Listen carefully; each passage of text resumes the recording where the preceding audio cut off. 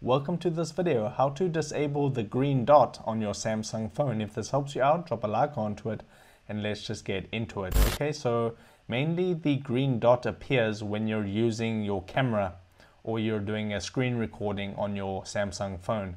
But you can actually restrict the access to your camera. So like if you open up the camera app, you'll see the green dot at the top right hand corner. So if you go to your settings, let me just go back.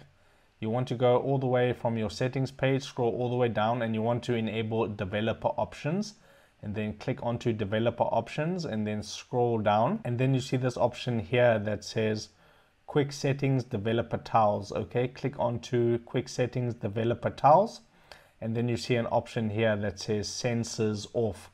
You want to enable that, so enable that sensors off button. Now if you actually swipe down from your control panel, you'll see a new button that says sensors off. I don't think you can see it, but if I click onto sensors off, now I won't be, the green dot will disappear and no apps will have access to my camera. So for an example, if I try to open up the camera, it's going to give me the security error that I can't use the camera. And then you can go back to your control panel and you can disable it when you're ready to disable that.